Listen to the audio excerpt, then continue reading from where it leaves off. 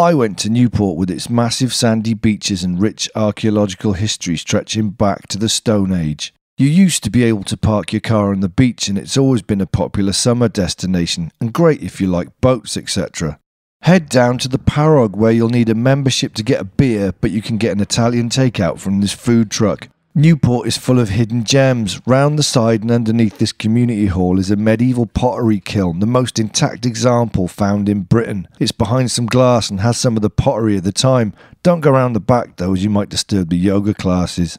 Newport has shops, pubs, a pizza place, a post office and an old school butcher's. There's a 12th century castle showing the importance of the town in Norman times. It's now a private residence with people living in it. Newport was a market town in medieval times and still is today. They sell everything, even wool. There's a bookshop that sells all the books and an antique store selling all the antiques. Just down from Lys Medig is a housing estate and a Neolithic structure called Carrig Coetan Arthur, linked, like so many ancient sites in Wales, to the legend of King Arthur. I think it looks a bit like a cow.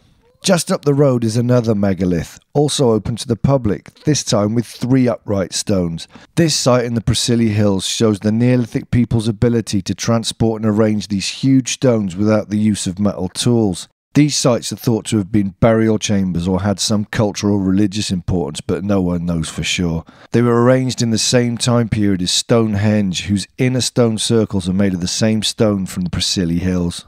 A short distance from Newport is Cwm I'r Egwylis, with its picturesque remains of the pre-Norman church destroyed in a storm around 1850. The design is very similar to the church up the road in Llangrannog, which is still standing. You might have guessed by now I'm not talking about Newport, South Wales, the de facto capital, but Newport in Pembrokeshire, which is in Pembrokeshire.